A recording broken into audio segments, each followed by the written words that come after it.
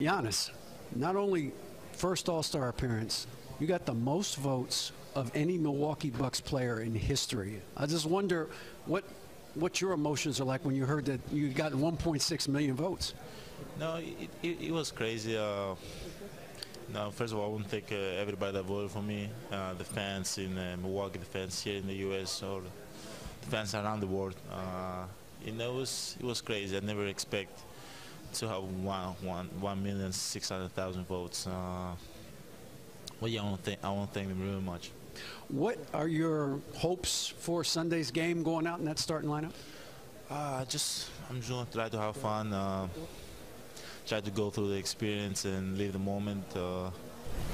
Being able to be next to these great players like Kyrie, LeBron, DeMar DeRozan, Jimmy Butler, and all the rest. It's great. It's a learning process. So I just want to be the student of the game and learn as much as possible as I can. Now, it's been about a year since Jason gave you the ball. Yeah. So what's the next step in your evolution as the guy who has the ball most of the time?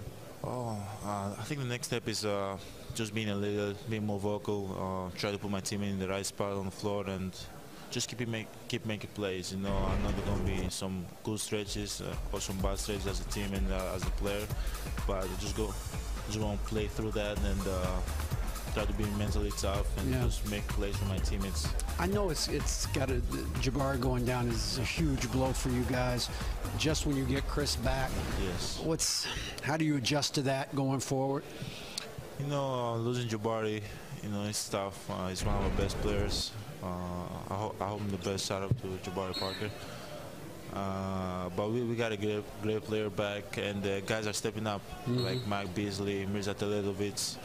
So I think we're playing great basketball right now. We move the ball really well. We're just playing tough. We're playing to win, and we're playing for Jabari too. Yeah. As you guys go down the stretch, you're in the race. You're trying to get back into the playoffs. What has to happen for you guys to kind of make that step to get there? We just got to keep doing what we're doing. Keep playing together, playing team basketball, and defensively we got to play hard. That's it, because we are a defensive team, and the moment we realize that, we're going to be a really big threat for everybody. So, as I said, defensively we got to play hard. What do you want to do this weekend? What's the one thing you want to do? Make sure you get done.